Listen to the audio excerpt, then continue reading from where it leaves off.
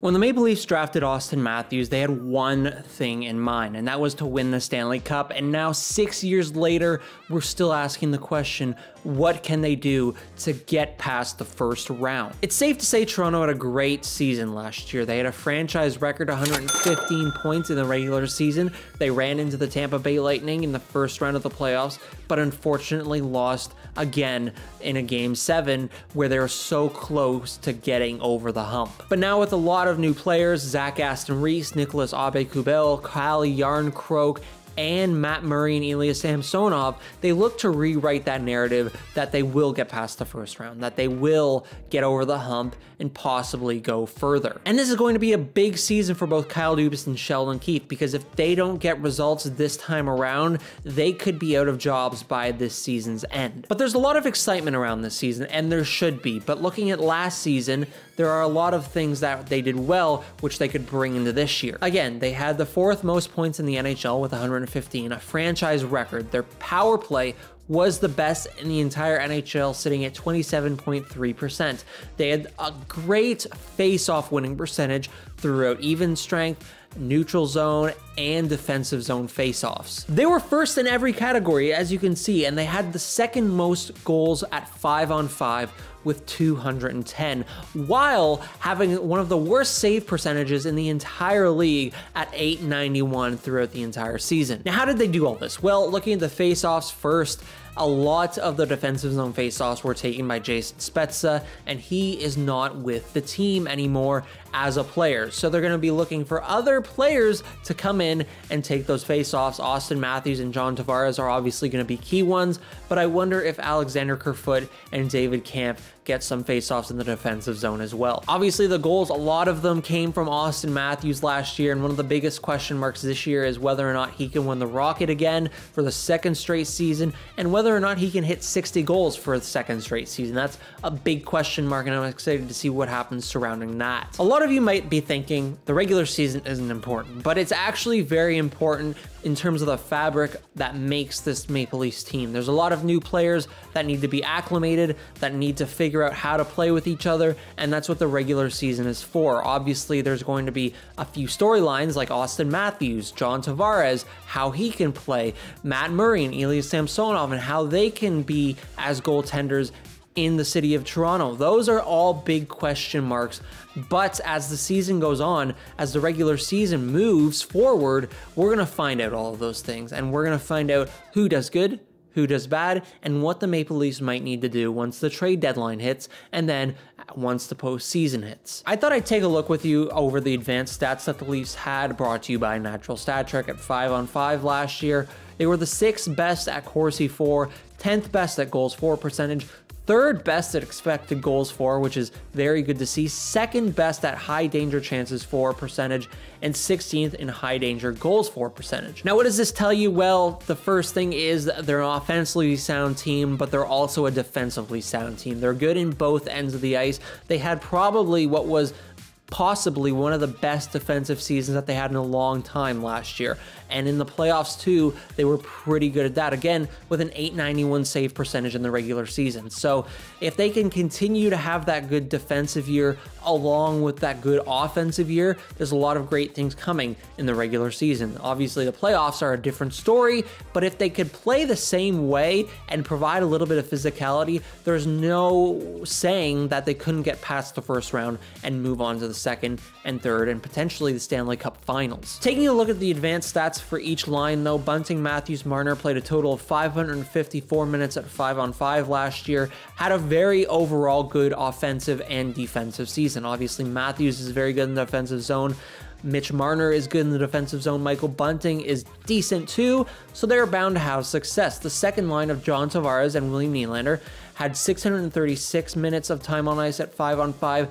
Didn't have the most successful season, but they also didn't have the worst season. One of the biggest question marks surrounding these two guys is whether or not they can play good and whether or not Dennis Malgin, who is now the right wing on this second line, can fit with them, if Nylander and Tavares can find their chemistry that they had a few seasons ago, this line is in very good hands. But if they cannot, there's going to be more question marks going deeper and deeper into the season. As we get deeper into the lineup, though, things get more interesting. Kerfoot and Engvall will be 2/3 of that third line with Calle Järnkrok there as well. They played 97 minutes of 5-on-5 last year without Järnkrok. Didn't have the best offensive season, but they're very defensively sound. And that's one of the things that it's going to be interesting to see, is if they can play defensively very well, and if they can do that, whether or not they can play offensively very well will be the question as well. The fourth line is brand new. Aston Reese, David Kampf, and Abe Kubel. Similar to the third line, they're very defensively sound and can play good there. Just the big question mark will be if they could produce offensively and be depth scoring, which the Maple Leafs didn't have much of when they faced Tampa Bay in the first round last year. The three biggest question marks with the forward group is, one, whether or not Tavares is going to be good at center throughout the whole year. The second question mark is Dennis Malgin and whether or not he can perform in a top 6 role. And finally, again, the depth scoring. If they can have depth scoring, there won't be any question marks by the trade deadline. But that if they struggle with depth scoring, the Leafs might want to add once that time rolls around. The defense, though, is really interesting as well, because a lot of it has stayed the same, other than the fact that Liljegren is not in the lineup with an injury, so Sandin will play with Mark Giordano. We didn't see that last year. Obviously, with Morgan Rielly and TJ Brodie, there aren't really much question marks there in terms of how good they can be, how bad they are. We all know that they are a very good pairing together, so there isn't really many question marks surrounding that. The biggest question mark probably is Jake Muzzin and Justin Hall. They were good 2 seasons ago in the Canadian COVID bubble. Can they be that again? We don't really know. There's a lot of question marks there, especially with Muzzin's health and whether or not he can play good. Justin Hall, and whether or not he can work beside Jake Muzzin at this point. If they can, it's going to be great. If they can't, there's going to be a little bit of tinkering and a little bit of question marks surrounding that pairing. Obviously, they didn't have the best season last year, but they also didn't have the worst. They had some pretty decent numbers overall. The eye test probably would have told you a different story. But if they can keep these numbers up consistently, I wouldn't have a problem with that pairing sticking around for a while. But the third pairing as it stands right now is Giordano and Rasmus Sandin. They didn't play together like I just said, and it'll be interesting to see what happens there and what they can do and how Sandin performs in a right defenseman role and how Giordano plays at the age that he is. But the two biggest question marks here are Muzzin's health and how he'll play alongside Justin Hall, how that pairing will do, and what happens once Timothy Liljegren is ready to return, because his $1.4 million cap hit is on LTIR right now. But once he comes off and is ready to play, there's going to be some question marks as to who comes out of this Maple Leafs roster, because they're going to need to clear 1.4 mil in cap space. Is it a forward that gets traded? Is it a defenseman that gets traded? We'll have to wait and see, but that's going to be an interesting topic of discussion in a few weeks' time. Now, though, it's time to hear predictions, and for me, we're going to talk about how far they can go in the regular season, how far they can go in the postseason. In the regular season, I think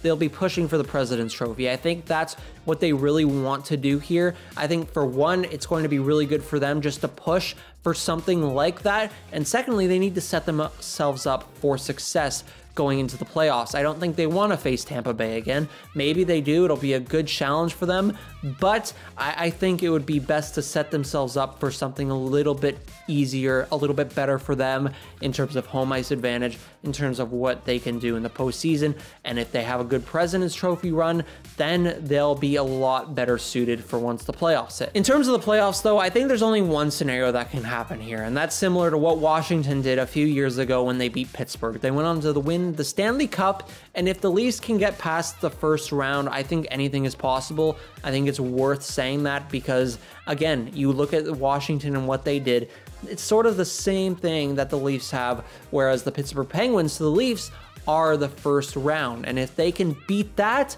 I think anything is possible. So there you have it. You have the President's Trophy, you have the Stanley Cup, both in the Leafs' hands. I doubt they both happen. If one happens, the other one won't. I think it'd be smarter to say that the Leafs would go on more in the playoffs if they don't win the President's Trophy. And I think that's probably the best case scenario here. I can't see them winning both, but that's what I have to say right now is if they win the President's Trophy, it sets them up for success to get past the first round. But if they don't win the President's Trophy, there's no counting the Leafs out in the playoffs because this team this year, I'd say, might be better than last year's. But let me know what you think in the comment section down below. Put in your predictions where they'll end up at the end of the season in terms of the Atlantic Division, in terms of the league, how many goals Austin Matthews is going to score, who might be the starter by the end of the season, and how far they'll go if they do get to the playoffs. Put all those things in the comment section down below.